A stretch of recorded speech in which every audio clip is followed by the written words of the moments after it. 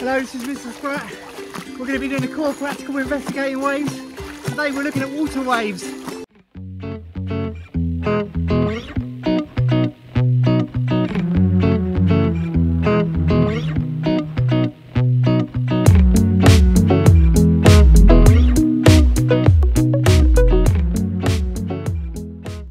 Hello, this is the core practical for measuring waves in solids and liquids.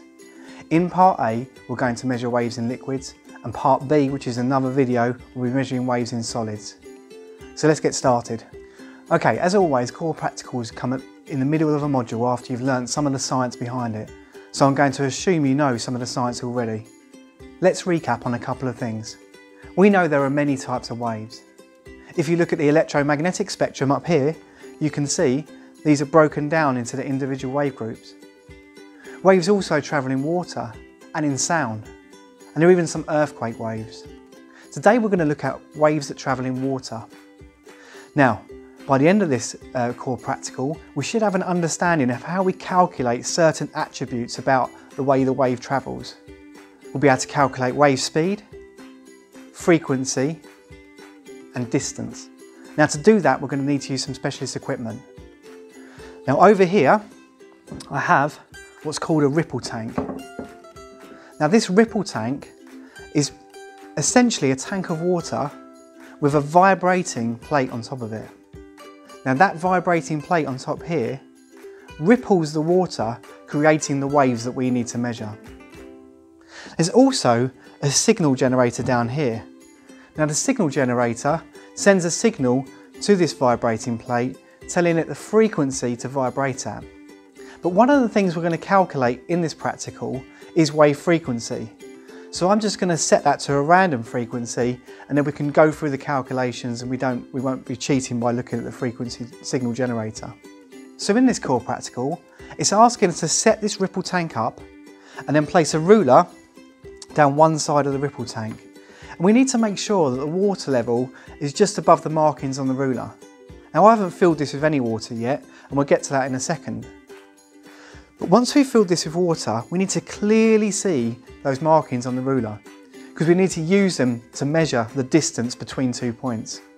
So I'm now going to fill this with water, and we're going to zoom in and we're going to have a look at how the ripple tanks works.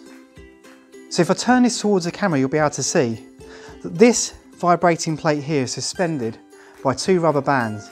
That's important, it needs to be able to move to be able to work. We can also see the vibrating plate also loosely touches the surface of the water.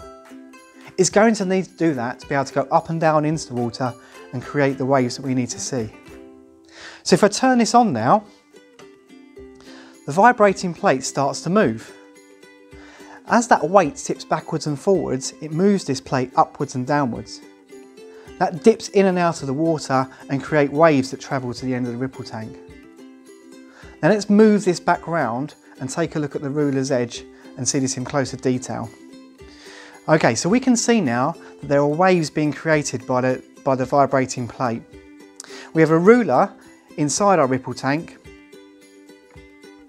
that we can use to measure the distance between the wave peaks, distance a wave travels in time. We're also going to need a stop clock, because we're going to measure how long it takes one wave to travel the distance of the tank. One of the first instructions of the core practical is to count how many waves pass the point in 10 seconds. So let's do that now. On the screen, I've marked a point on the ripple tank, and we're going to see how many waves pass that point in 10 seconds. And I'll put a counter on the screen to do that.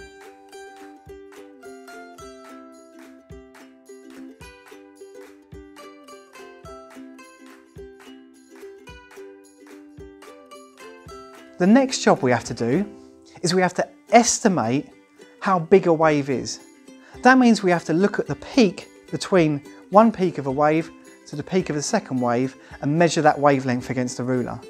Now this is an estimation, and actually these waves are travelling quite fast, and I'm unable to slow them down as to the speed they're going at the moment. So therefore what I'm going to do is I'm going to take a photograph of the waves. So it's a freeze frame. I can then clearly see the gap between 2 peaks of each wave. The next instruction in the core practical is to measure the time it takes for one wave to go past 2 points in the ripple tank. So let's mark a gap in this ripple tank where we'd like our wave to travel and time how long it takes to go from point A to point B, from start to finish.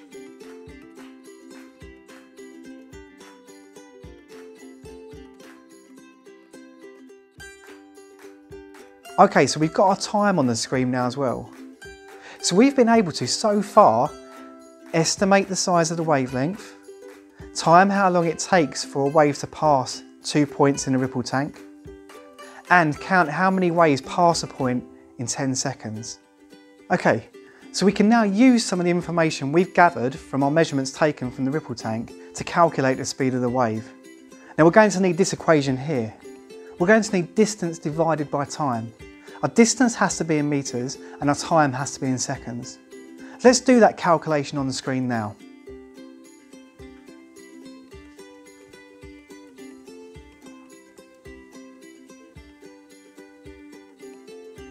The second part of the core practical is asking us to calculate the speed of the wave by using the frequency and the wavelength. Now to calculate the frequency, we need to use the number we worked out earlier for the amount of waves that were created in 10 seconds. We need to divide that by 10.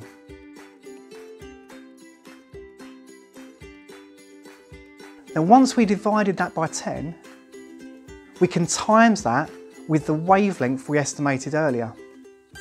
That should give us a reading for the speed of the wave also.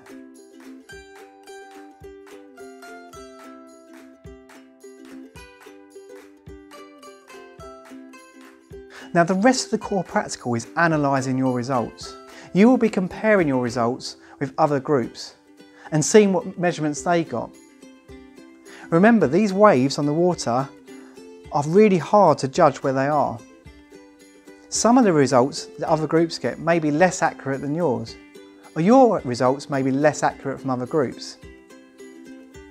Remember, this experiment is to calculate the speed of the waves by using some estimates.